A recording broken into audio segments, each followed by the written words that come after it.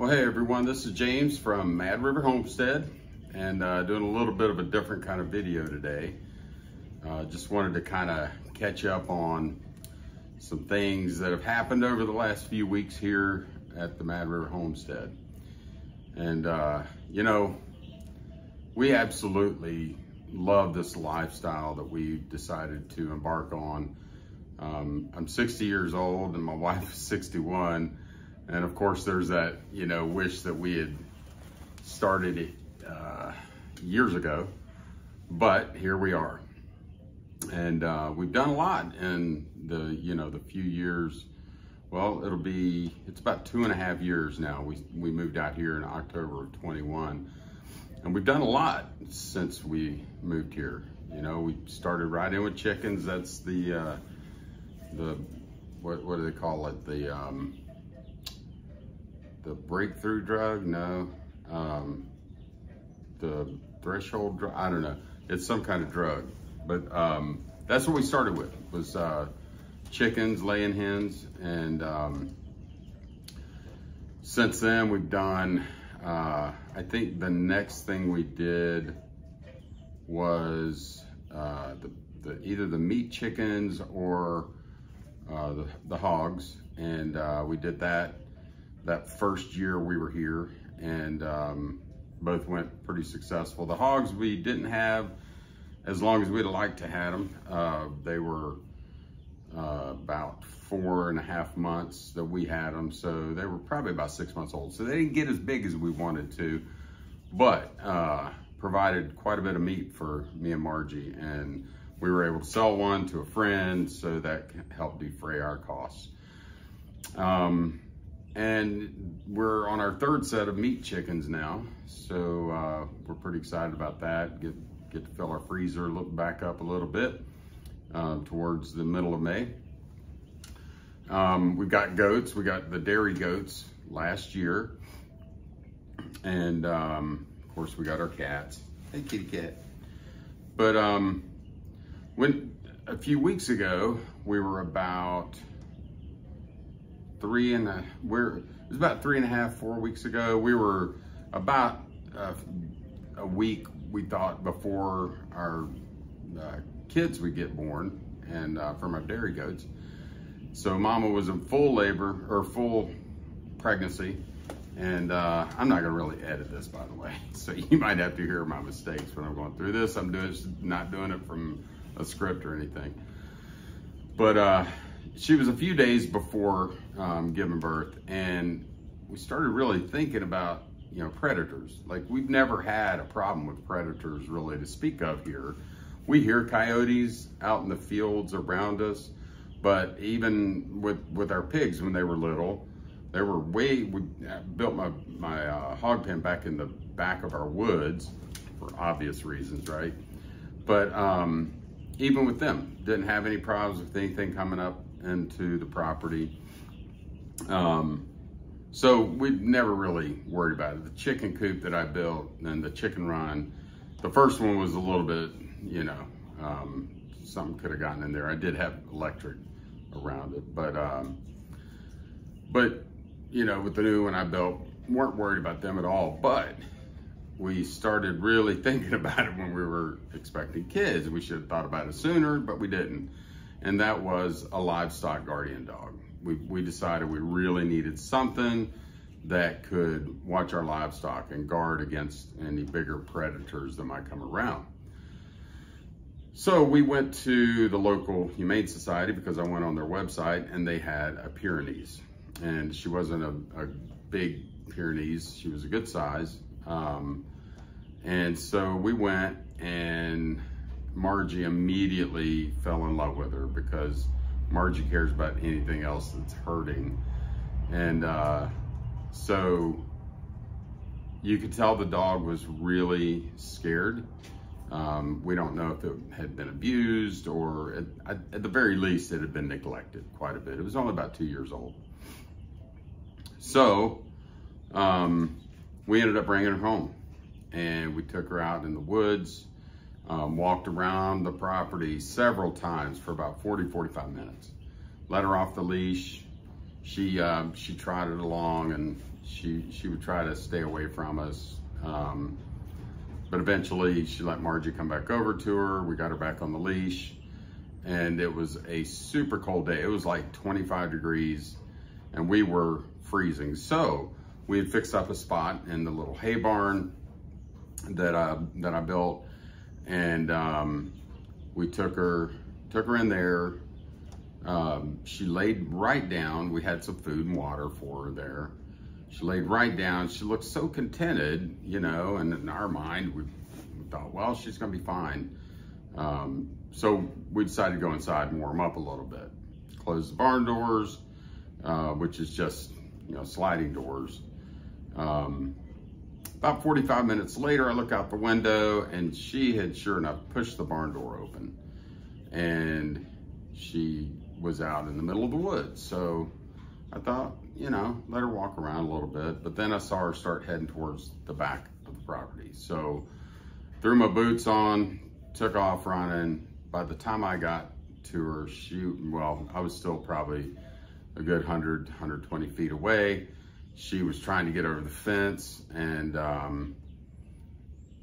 she eventually did get over the fence before I could get to her. So now she's out in this field. I crossed the fence and she had taken off running, and she looked back at me once and then kept running. And so we jumped in our cars, went down a side road.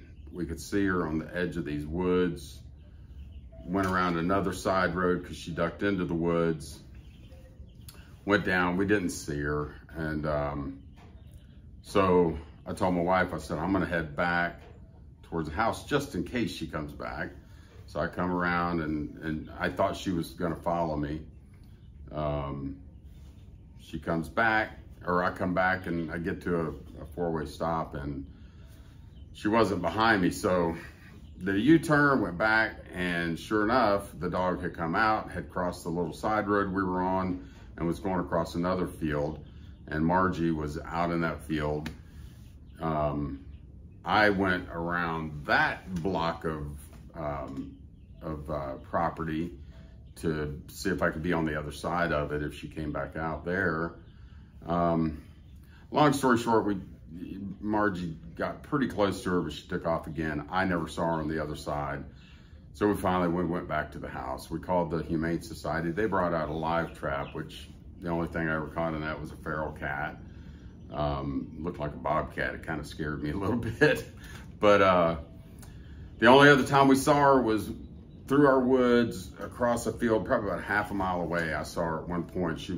Looked like she was coming this way, but she never showed up. So we, of course, felt terrible.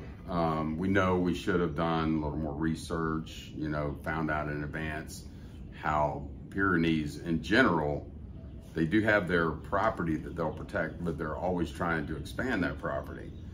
And particularly coupled with the fact that she had been probably mistreated, or at the very least neglected, and didn't trust humans probably too much. So we felt terrible, you know? I mean, but what could we do? We, you know, drove around a lot over the next few days just looking for her, and we've never seen her since.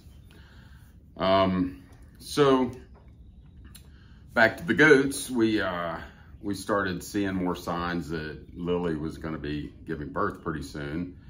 The day before she gave birth, some really good friends of ours sent me a little video, and it was some puppies.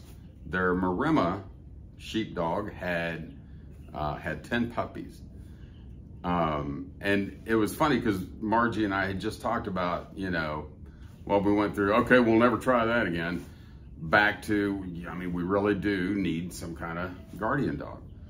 And we had just talked about, you know, if we decide to try this again, we have to get a puppy, because, you know, it's going to grow up here. It's going to know that this is its property.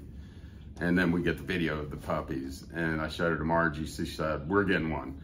So we, you know, started looking more at Maremmas, and come to find out that one of the differences between Maremas and Pyrenees. Pyrenees are more territorial oriented. In other words, they'll protect their whole territory, where Maremma dogs are more livestock oriented.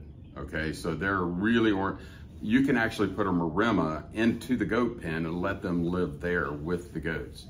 They'll protect anything, any smaller creature, the chickens, the goats. If we have pigs, they're gonna be out there making sure that, you know, nothing's coming around there. They patrol all night, and you know, so we really felt comfortable about making that decision. So we're pretty excited. We already went out and picked out ours. She's absolutely adorable. Of course, she's a little puppy, but they're always pretty, even when they get bigger. So, and the parents of this one are absolutely gorgeous. The dad is huge. His paws are about as big as my hand right here. That's about how big his paws are. Absolutely huge. The mama is smaller, so we're hoping we land somewhere in between. But we're pretty excited. So of course we'll have videos of that coming up and everything.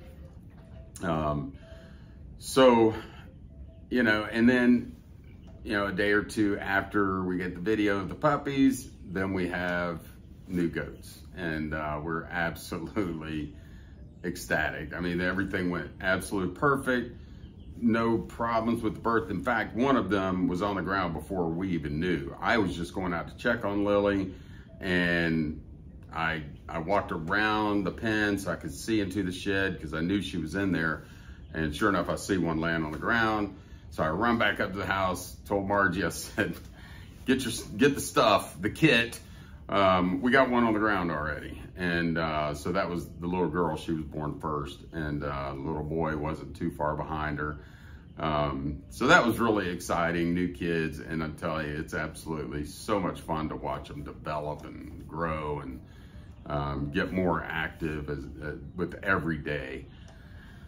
So last week, well, actually Wednesday, 2 weeks ago, we went back over to the same friends that we were getting the Maremma from. We also bought our dairy goats from them, Ezra and Lily. And we're pretty much keeping them in business, I think, right now.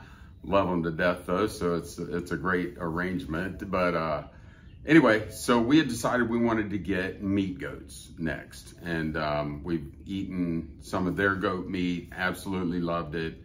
And so we decided we wanted to get meat goats. And so I went over Wednesday 2 weeks ago, 2 weeks from tomorrow, and got our male, our buck. He's his name is, I call him G. It's Gustav, but I call him G. So when I go out there, I can say, "What up, G?" I thought that was kind of funny, but anyway, I bring him home, no problems. He's 75% Boer and 25% Nubian. And then I found someone that had a full Boer doe. It's about 6 months old, and they're about 15 minutes away from us. So I made arrangements to go pick up that goat on Saturday, the following Saturday. So about a week and a half ago. So I get over there, get her, and you know, of course she's agitated. She's in the back of a truck in a big, huge dog cage. I get her home, and you know, I just opened the gate and kind of fed her from my hand, and she eventually kind of calmed down. And I had her in the front driveway. So eventually I take the cage out, I set it on the ground, I reached in, no, I had already put the leash on her. So I grabbed the leash, I opened the door, she comes walking out, and immediately she bolted. And this was really tough. She was pulling so hard on that leash that she broke one of her horns. And I don't know if you've ever seen that, but it is really, really traumatic. There was blood everywhere, and she broke the horn, and before I could get to her, she slipped out of the leash and took off running. Ran through our front woods out towards the road, trying to shorten this up a little bit for you. Someone driving by that was one of our neighbor's sister, she saw what was going on. I'm cutting out a lot, but eventually she and I were able, the goat, her name is yet to be determined, by the way, but she ran across the road, and fortunately she went into a gated property. The gate was open, fenced property, I should say. Their gate was open, and we were able to get her between a building and the fence. The lady's mom had pulled up behind her. They had their cars right in the road just to keep traffic slowed down. And she actually pulled her car up into the driveway and let me get in with this goat, blood everywhere and everything, and brought us back over to our house. So I put her in the cage, back in the truck, and she stood for quite a while. Finally, she started laying down. She was eating, you know, so that was good. But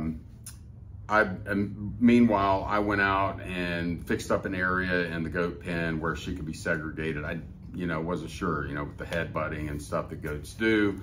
And with Lily being a new mom, I wasn't sure how exactly things were gonna go if I just put her in the pen. So we get her in there. She was, of course, scared, but the blood had really started to clot very well.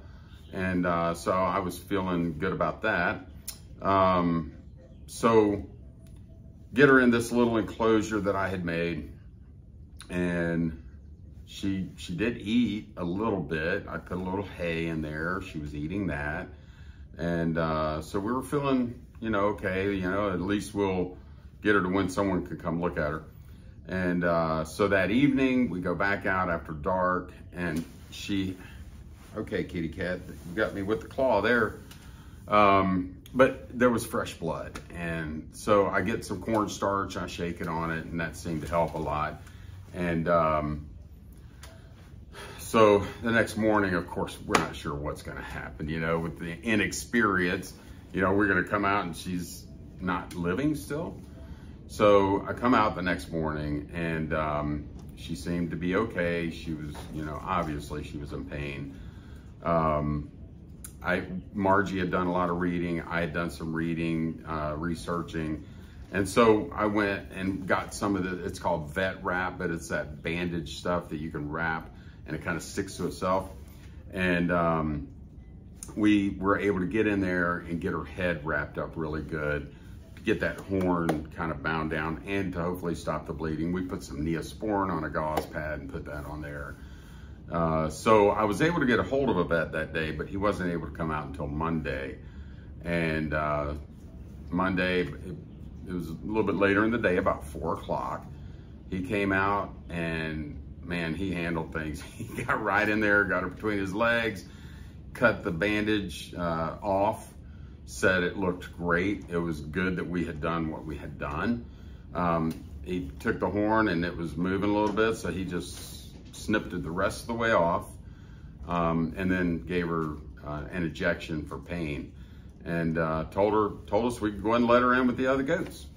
And so we did that. Within a half hour, she seemed totally different, probably because of the pain medication. She wasn't feeling any pain finally. And she started eating, and every day she's just been doing better and better and better. We did find out that the horn, it'll grow back, but it won't be as big as the other one. It won't look exactly the same. So that's okay, as long as she's healthy, right? So, there again, you live and learn, but there's so many resources out there. And I would just encourage anybody to, before you get any kind of animal, really try to learn. And, there's different things. Like, for instance, with the leash thing, I should have asked the guy, has she ever been on a leash? That would have been a simple question. All the other goats that we've had dealings with, they had been on leashes. So yeah, they pull against it a little bit, but just a little pressure, and they'll go with us. She'd never been on a leash. And so in retrospect, I should have driven the truck back in the back, and opened the gate and just put her in with the other goats, and things would have been fine. But we're just glad that she's healthy and that she's doing well. So I think that was pretty much what I wanted to say on this video. Just to kind of talk about, you know, when you are doing this kind of thing, you're gonna have times where things don't go exactly the right way. You just have to know that it could happen. I've heard it said, and it's true, that when you have livestock, eventually you're gonna have dead stock. We've been very fortunate. We've, with our chickens, we lost one in the first week after I built the coop for them. Very likely a hawk came down and got it. They were pretty young. They were like 3 months old at that point, if that, not even that, probably about 2 months old. And, but since then we've never lost any livestock except for one little chick, where the mama got a little bit too bold and had her out in the open before she should have probably. But, you know, very, very minor things. Of course, you know, raising meat chickens, there's usually about a 10 to 15% attrition rate with those. So you just kind of expect that. But do the research, you know, find out about these animals before you get them, you know, find out what kind of enclosures they need. You know, I felt like I was pretty well prepared with all the buildings that I've done, you know, the goat pens, things like that. But when it came to the actual animal, maybe we should have spent a little bit more time up front. And, but we'll know for next time, right? So anyway, I guess I just want to talk about that. You know, yeah, with some traumatic things, you know, losing the dog, breaking the horn on the goat. Along with that, we have new life, and it's absolutely a beautiful thing being a part of this community. So we really enjoy it. I hope you enjoy the videos that I do. They're not professional videos. I edit them on my iPhone. I don't know how many people do that. I know some of these channels I watch, I enjoy them, but I can tell they have, if not professional equipment, really high grade equipment, and that's great. I'm not trying to make money off of YouTube. My goal is just to share some things. You know, if I build something, show you how I did it. You know, maybe you get an idea of how to do yours that way. Maybe you get an idea of what it's like to kind of live this life. And, you know, that's my goal. You know, you're never going to see me with, you know, some big expensive tractor and, you know, hauling hay and with a tractor and, you know, scooping up my compost with a bucket. I don't have that kind of stuff. I did buy a used four-wheeler that was made in 1987. You know, so it's about a little bit less than 40 years younger than me. But, you know, it's just something that I really enjoy and I want to share, and I want to help other people, you know. So, again, a different video for me, but hopefully you enjoyed it, and hopefully you gained some kind of insight from it. If you did enjoy it, you know, and this is your first time here, I hope you'll go ahead and subscribe, hit the thumbs up button, and all that kind of stuff. Share it, you know, with anybody you think that might, you know, learn something from it as well. So thank you so much for taking the time to sit here and watch this video. I appreciate it so much. And until the next video, like I always say, God bless you and your family.